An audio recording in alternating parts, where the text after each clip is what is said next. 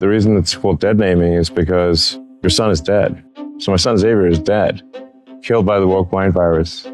These are the heartbreaking words of Elon Musk, the tech billionaire celebrated for innovations in Tesla, launching humanity towards Mars with SpaceX, is now on a personal crusade, a battle against what he calls the woke mind virus.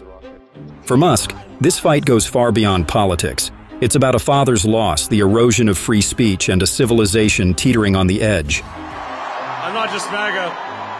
I'm dark, gothic MAGA. Today, we're diving deep into Musk's fight against wokeness.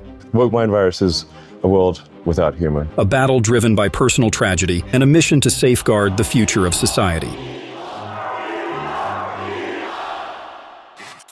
To understand Musk's war on wokeness, let's first explore what he means by the woke mind virus. In his interview with Bill Maher, Musk explains, I think we need to be very cautious about anything that is anti-meritocratic and anything that is that results in the suppression of free speech. Wokeness has become a dominant cultural force, and Musk believes its impact is far more harmful.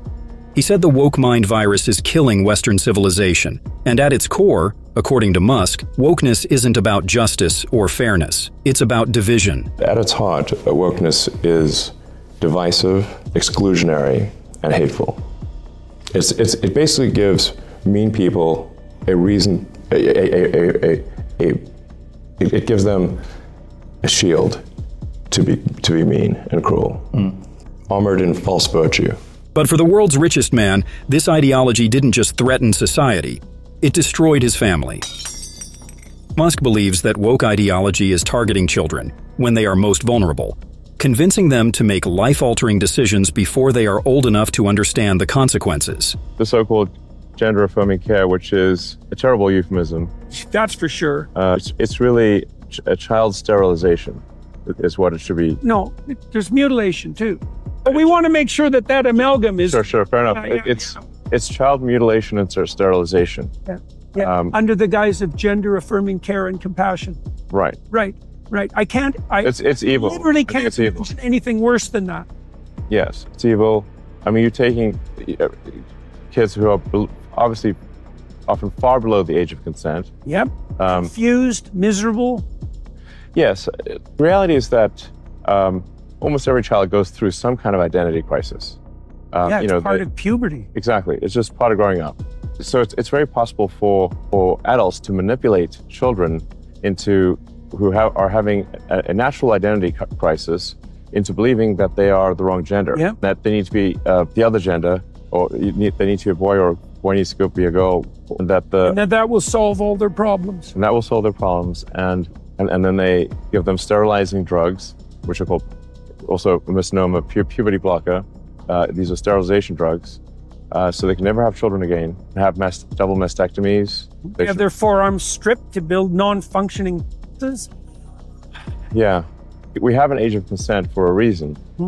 That the reason you can't get, say, tattoos below age 18, or drink or drive. There are ages at which you can do things, because if we allow children to take permanent actions when they're 10, 12, 14 years old, they will do things that they subsequently greatly regret. For Musk, the fight against wokeness is deeply personal.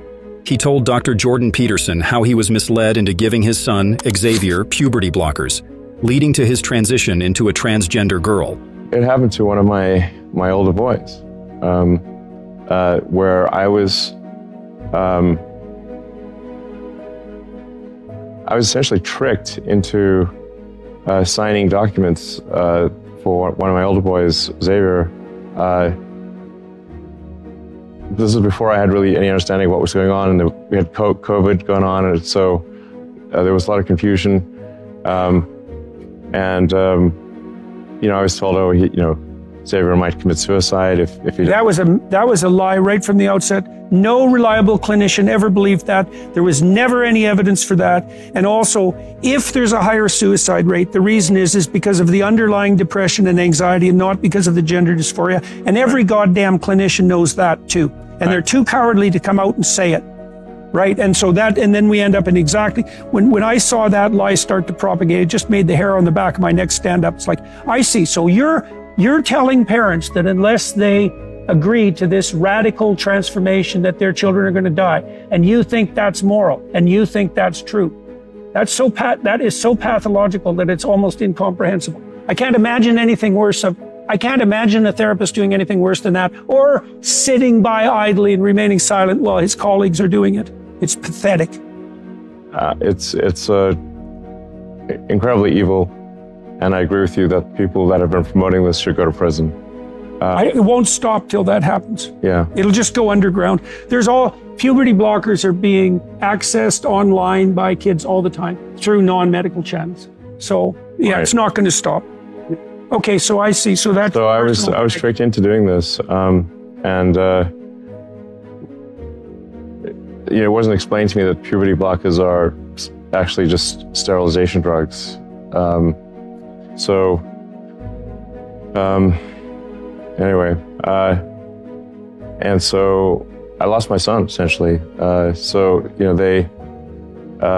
call it dead naming for a reason. Yeah. All right. So the reason it's called dead naming is because your son is dead. So my son Xavier is dead, killed by the woke mind virus.